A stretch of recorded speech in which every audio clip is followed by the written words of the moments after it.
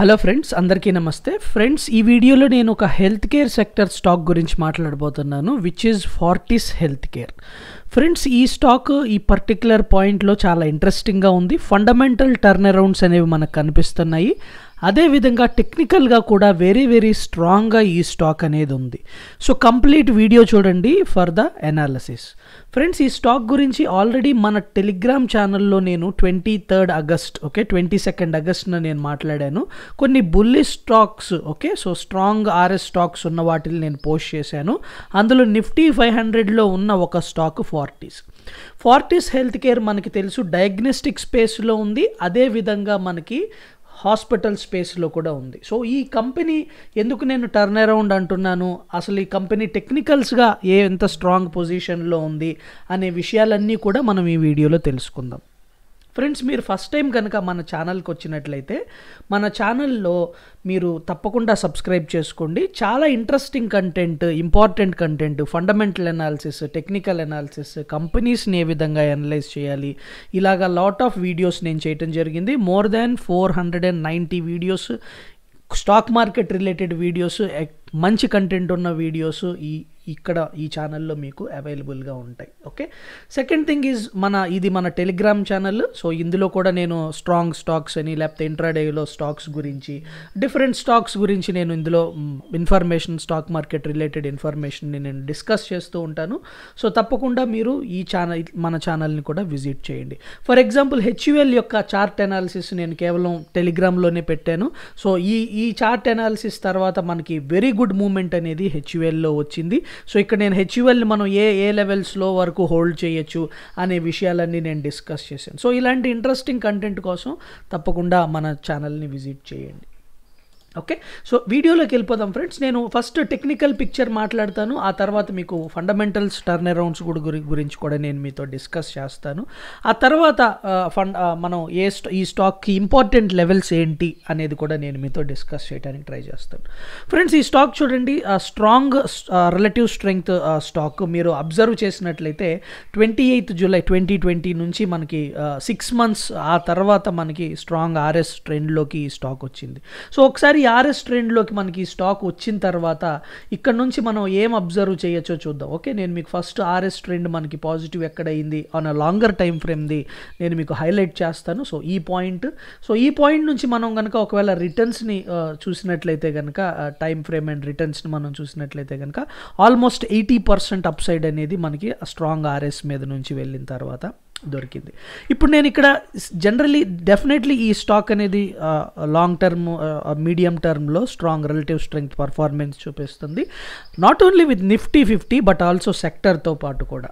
ఇప్పుడు మీరు ఇక్కడ చూసినట్లయితే నాకు కొద్దిగా మనకి అండర్ పర్ఫార్మెన్స్ అనేది వెళ్ళింది డెఫినెట్లీ ఈ పీరియడ్స్లో. ఇక్కడ మనం ఇక్కడ బిలో జీరో లైన్కి వెళ్ళటం చూసాం. అండ్ ఇప్పుడు మళ్ళీ అగైన్ మనం అబోవ్ జీరో లైన్ వచ్చింది, రైట్? సో అబోవ్ జీరో లైన్తో పాటు ఈ ప్రీవియస్ హైస్ని బ్రేక్ చేసింది. So these are very interesting patterns నాకు. సో స్టాక్ అనేది వెరీ స్ట్రాంగ్ పొజిషన్లో ఉంది. మనం చూడొచ్చు లాస్ట్ ఫ్యూ వీక్స్ మనం చూసినట్లయితే లాస్ట్ ఈ ఆగస్ట్ 15 తర్వాత మనకి ఈ స్టాక్లో వెరీ గుడ్ మూమెంట్ అనేది వాల్యూమ్స్ ద్వారా కూడా యాక్షన్ మనకు కనిపిస్తుంది. సో ఓవరాల్గా స్టాక్ మనం ప్రైస్ యాక్షన్ బేసిస్ మీద, రిలేటివ్ స్ట్రెంగ్త్ బేసిస్ మీద చూసినట్లయితే కనుక డెఫినెట్లీ స్టాక్ అనేది చాలా స్ట్రాంగ్గా ఉంది. సో వీటితో పాటు ఫ్రెండ్స్ మనకి నేను మీకు కొన్ని విషయాలు ఎండ్ ఆఫ్ ద వీడియో చెప్తాను. ఈ స్టాక్ పైన మనం ఎందుకు ఫోకస్ చేయాలి అనే విషయాలు. సో బట్ కంప్లీట్గా వీడియో అయితే మీరు చూడండి. చార్ట్ స్ట్రక్చర్ అనేది వెరీ పాజిటివ్గా ఉంది.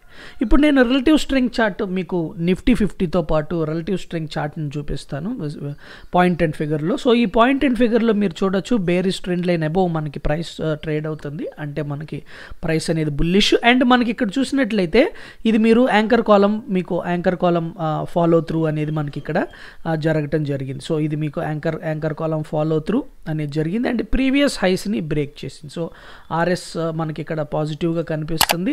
అండ్ ఇంట్రెస్టింగ్ ఈజ్ రెన్కోలో మనకి క్లియర్ ఐడెంటిఫికేషన్ ఉంది. సో చూడండి 2000 మనకి ఈ కంపెనీ చూడండి దగ్గర దగ్గర ఈ హైస్ దగ్గర దగ్గర 2017లో ఫార్మ్ అయింది. 2017 నుంచి కూడా స్టాక్ అనేది మనకి అండర్ పర్ఫార్మెన్స్లోనే ఉంది మనం నిఫ్టీ 50తో కంపేర్ చేసుకుంటే. ఇప్పుడు చూడండి, సో ఈ ప్రీవియస్ హైస్ అన్నిటిని బ్రేక్ చేసింది, రైట్. సో ఇక్కడ చూడండి మనకి ఈ ప్రీవియస్ హైస్ అన్నిటిని బ్రేక్ చేసింది.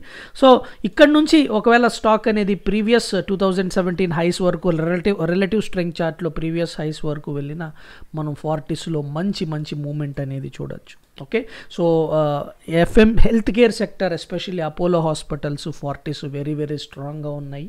ఓకే, అండ్ మీరు ఒకవేళ వాల్యూమ్స్ అండ్ డెలివరీస్ పైన మీరు ఇంట్రెస్ట్ చూపించినట్లయితే కనుక వాల్యూమ్స్ అనేవి మనకి వెరీ గుడ్ వాల్యూమ్స్ అనేవి స్టాక్లో ఉన్నాయి. అండ్ డెలివరీస్ కూడా స్ట్రాంగ్ డెలివరీస్ అనేవి మనకు ఉన్నాయి. మీరు ఈ స్టాక్ చూసినట్లయితే ఇక్కడ మీరు వెళ్ళి చూడండి ట్రేడింగ్ వ్యూలో ఈ స్టాక్ అనేది మన సెక్టర్ని plus Nifty 50ని last 1 వీక్లోను 1 మంత్లోను 3 మంత్స్లోను 6 months time ఫ్రేమ్స్లోను 1 year and 2 year time ఫ్రేమ్స్లో కూడా ఈ స్టాక్ అనేది కన్సిస్టెంట్గా అవుట్ పర్ఫార్మ్ చేసింది. ఓకే, సో ఇప్పుడు నేను కొన్ని ఫండమెంటల్ టర్న్ అరౌండ్ ఆస్పెక్ట్స్ గురించి మాట్లాడతాను. సో దీనికోసం నేను ఫస్ట్ కేర్ రేటింగ్ మనకి క్రిసిల్ రేటింగ్ ఏజెన్సీ ఫార్టిస్ హెల్త్ కేర్కి అప్గ్రేడ్ చేసింది. ఇంతకుముందు లాంగ్ టర్మ్ రేటింగ్ ఏ ఉండేది, ఇప్పుడు ఏ పాజిటివ్ అయింది. Okay, so that is very good thing. So long term ratings మనకి ఇక్కడ చూడండి క్రిసిల్ ఏ positive, okay, from A. So rating upgrade అనేది మనకి వీళ్ళ కంపెనీ యొక్క పర్ఫార్మెన్స్తో పాటు డెట్ రెడ్యూస్ చేయటం వలన మేము రేటింగ్స్ అనేవి ఇంక్రీజ్ చేసామని చెప్తున్నారు. కొన్ని స్ట్రెంగ్త్ ఆఫ్ దిస్ కంపెనీ ఏంటంటే స్ట్రాంగ్ మార్కెట్ పొజిషన్ అంటున్నారు, హెల్దీ ఫైనాన్షియల్ రిస్క్, ఓకే, ఆ తర్వాత ఆపరేటింగ్ ప్రాఫిట్ కూడా మనకి మంచి ఆపరేషనల్ పర్ఫార్మెన్స్ అనేది ఇంప్రూవ్ అయింది, అలాగే హెల్దీ ఫైనాన్షియల్ రిస్క్ పొజిషన్ కూడా ఉంది అని చెప్తున్నారు. సో వీక్నెస్ అనేది డెఫినెట్లీ ఉంటుంది. ఎందుకు అంటే ఈ సెక్టర్ అలాంటిది, రెగ్యులేటరీ థింగ్స్ ఏవైనా Covid related non Covid related regulations ఏమన్నా గవర్నమెంట్ పాస్ చేస్తే ఈ సెక్టర్ ఎఫెక్ట్ అవుతుంది, అందులో ఫార్టిస్ హెల్త్ కేర్ కూడా. ఓకే, సో లిక్విడిటీ అనేది క్యాష్ అండ్ క్యాష్ ఈక్వలెంట్స్ ఇవన్నీ కూడా అడెక్వేట్గా ఉన్నాయి అని చెప్తున్నారు. So these are the things. So company అనేది మెయిన్గా చూసినట్లయితే క్రిసిల్ అనేది ఏ పాజిటివ్ రేటింగ్స్ ఇచ్చింది. ఇక్కడ నేను పవర్ పాయింట్ ప్రెజెంటేషన్లో మీకు ప్రజెంట్ చేస్తాను. లాస్ట్ ఇయర్ సేమ్ క్వార్టర్లో మనకి 605 crores రెవెన్యూ నుంచి మనకి just 1 minute friends, 605 crores revenue. Okay, right. So last year 605 crores revenue నుంచి ఇవాళ మనకి 1400 crores రెవెన్యూకి ఇంక్రీజ్ అవటం జరిగింది. ఎబిట్టా లాస్ట్ ఇయర్ మనకి negative EBITDA, okay, negative EBITDA నుంచి positive EBITDA, positive 283 crore positive EBITDA మనం జనరేట్ చేయగలిగింది ఈ company. Profit before tax last year same క్వార్టర్లో మనకి నెగిటివ్గా ఉండేది, ఈసారి మనకి పాజిటివ్ 180 crores అయ్యింది. ఓకే, ప్రాఫిట్ ఆఫ్టర్ ట్యాక్స్ మనకి లాస్ట్ ఇయర్ సేమ్ క్వార్టర్లో నెగిటివ్గా ఉండేది, మనకి ఈసారి 430 crores మనకి పాజిటివ్ అయ్యింది. సో మీరు నంబర్స్లో మనం క్లియర్గా చూడొచ్చు మనకి ఈ కంపెనీ అనేది మనకి టర్న్ అరౌండ్ అనేది చూపిస్తుంది అని. Sales growth quarter on quarter మనకి 13% అండ్ ఇయర్ ఆన్ ఇయర్ మనకి 133% గ్రోత్ వచ్చింది. ప్రాఫిట్ బిఫోర్ ట్యాక్స్ మనం చూసినట్లయితే 342% మనకి క్వార్టర్ ఆన్ క్వార్టర్ ఇంప్రూవ్మెంట్ వచ్చింది, అలాగే 1179% ఇయర్ ఆన్ ఇయర్ ఇంప్రూవ్మెంట్ వచ్చింది.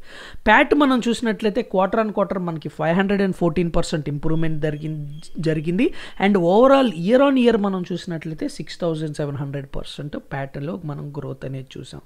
సో ఇవన్నీ కూడా మనకి ఏం కనిపిస్తుంది, సో కొద్దిగా మనకి ఆ స్ట్రెంగ్త్ అనేది కనిపిస్తుంది. ఇప్పుడు అర్నింగ్స్లోకి మిమ్మల్ని తీసుకువెళ్తాను. ఈ కంపెనీ మనకి హెల్త్ కేర్ సెగ్మెంట్ హాస్పిటల్స్ నుంచి దగ్గర 70% ఆఫ్ ద ఇన్కమ్ అనేది వస్తుంది. ఓకే, అలాగే మనకి 30% ఆఫ్ ద రెవెన్యూ మనకి డయాగ్నోస్టిక్ స్పేస్ నుంచి వస్తుంది. ఓకే, ఇప్పుడు వరకు నేను నెంబర్స్ చెప్పినవన్నీ ఇక్కడ నుంచి నేను మీకు చూసి చెప్పాను. ఓకే, డయాగ్నోస్టిక్ స్పేస్ కూడా వెరీ గుడ్గా మనకి గ్రో అవుతుంది అండ్ మీరు డయాగ్నోస్టిక్ స్పేస్ కనుక చూసినట్లయితే దగ్గర 30% మార్జిన్స్ ఈ డయాగ్నోస్టిక్ స్పేస్లో ఉన్నాయి. ఓకే, సో ఇవన్నీ కూడా మంచి పాజిటివ్ థింగ్స్ మనకి ఈ కంపెనీలో మనకు కనిపిస్తున్నాయి. చూడండి, రానున్న జియో పొలిటికల్ సిచ్యువేషన్స్ కానివ్వండి, ఒకవేళ థర్డ్ వేవ్ కానివ్వండి, సో అర్లీ సైన్స్ మనకి కనిపిస్తున్నాయి. ఒకవేళ ఏదైనా రీఅలొకేషన్ అనేది మార్కెట్స్లో అర్లీ సైన్స్ మనకు కనిపిస్తున్నాయి. నేను లాస్ట్ వీడియోలో మీకు ఎక్స్ప్లెయిన్ చేశాను, ఫండ్స్ కానివ్వండి, మూమెంట్ కానివ్వండి, ఏ విధంగా మనకి ఎఫ్ఎంసీజీ సెక్టర్ పైకి వెళ్తుందని. So FMCG IT sector already మీకు రన్నర్, నేను మీకు ఇట్ ఈస్ ఏ విన్నర్, నేను మీకు చాలాసార్లు నేను మీకు చెప్పాను. చూడండి, నిఫ్టీ 100 స్టాక్స్లో మనకి Apollo, tech Mahindra, Wipro, Jubilant food works, Alkem, LTI, okay, Divi's, చూడండి మోస్ట్లీ మనకి హెల్త్ కేర్ సెగ్మెంట్, ఆ తర్వాత చూడండి క్లియర్గా చూడండి హెల్త్ కేర్ సెగ్మెంట్, ఆ తర్వాత మనకి ఎఫ్ఎంసీజీ సెగ్మెంట్, ఆ తర్వాత మనకి ఈ సెగ్మెంట్స్ పైన ఐటీ సెగ్మెంట్. సో ఈ 3 సెగ్మెంట్స్ పైన నేను నిఫ్టీ 100స్లో చూసినా, నిఫ్టీ 500లో చూసినా ఈ సెగ్మెంట్స్ పైన మనకి ఫోకస్ ఎక్కువ ఉంటుంది. సో ఒకవేళ మనకి మార్కెట్స్లో మనీ అనేది FMCG, IT, health care సెక్టర్కి move అవుతుంది అనుకోవటంలో తప్పు లేదు. ఎందుకంటే మేబీ థర్డ్ వేవ్ రీజన్స్ కావచ్చు, లేకపోతే ఒకవేళ థర్డ్ వేవ్ అనేది లేకపోతే జియో పొలిటికల్ సిచ్యువేషన్స్ వల్ల కూడా మనకి ఈ మూమెంట్ అనేది సేఫ్ బెట్స్ పైకి వెళ్తుంది అనేది నా అభిప్రాయం. సో డెఫినెట్లీ మనం కూడా మన అలొకేషన్ అనేది కొద్దిగా చేంజ్ చేసుకోవాల్సి ఉంటుంది. మనం బ్రిటానియా, హెచ్యుఎల్ ఇలాంటి స్టాక్స్లో మూమెంట్ చూస్తున్నాం, ఎఫ్ఎంసీజీలో మూమెంట్ చూస్తున్నాం, ఐటీలో మూమెంట్ చూస్తున్నాం, అలాగే హెల్త్ కేర్ సెగ్మెంట్స్లో కూడా మనం మూమెంట్ చూస్తున్నాం. సో మీరు కూడా మీ యొక్క పొజిషన్స్ని ఇలాగా ట్విస్ట్ చేసుకుంటే పర్లేదు. సో ఇది బ్రాడ్గా నేను మీతో డిస్కస్ చేయాలనుకున్నది. చూడండి, ఒకవేళ మీరు ఇంట్రెస్టెడ్గా ఉంటే కనుక డెఫినెట్లీ ఈ కంపెనీ పైన మీ ఓన్ అనాలిసిస్ అనేది చేసుకోండి. నేను ఈ కంపెనీని దగ్గర మనకి ప్రస్తుతం ఓకే షార్ట్ టర్మ్లో అయితే కనుక 265 లెవెల్స్ స్టాప్ లాస్గా పెట్టుకొని ఈ కంపెనీని హోల్డ్ చేసుకుంటాను. ఈ కంపెనీ నాకు పిరమిడింగ్ లెవెల్స్లో అవైలబుల్గా ఉంది, అంటే ఆల్రెడీ హోల్డింగ్. సో ఇక్కడ నేను ఎక్కువ పొజిషన్స్ని యాడ్ చేసుకుంటున్నాను. నా స్టాప్ లాస్ 240 లెవెల్స్ నుంచి ఇప్పుడు 260 లెవెల్స్కి, నేను 265 లెవెల్స్కి చేంజ్ చేస్తున్నాను. ఓకే, సో మీ అనాలిసిస్ ప్రకారం, మీ యొక్క స్ట్రాటజీ ప్రకారం మీరు మీ స్టాప్ లాసెస్ని లేకపోతే మీ ఎంట్రీ లెవెల్స్ని డిసైడ్ చేసుకోండి. ఓకే ఫ్రెండ్స్, సో ఇప్పటి వరకు మీకు ఈ అనాలిసిస్ నచ్చినట్లయితే, మీరు ఈ అనాలిసిస్ నుంచి బెనిఫిట్ అయితే పొందినట్లయితే కనుక తప్పకుండా ఆ విషయాన్ని కామెంట్స్ రూపంలో చెప్పండి. అది మనకి నాకు చాలా హెల్ప్ఫుల్గా ఉంటుంది. ఓకే, మన ఛానల్ గురించి ఇతరులతో కూడా షేర్ చేసుకోండి. ఈ వీడియో మీకు హెల్ప్ఫుల్ అవ్వాలని చేస్తున్నాను. Thank you very much. జై హింద్.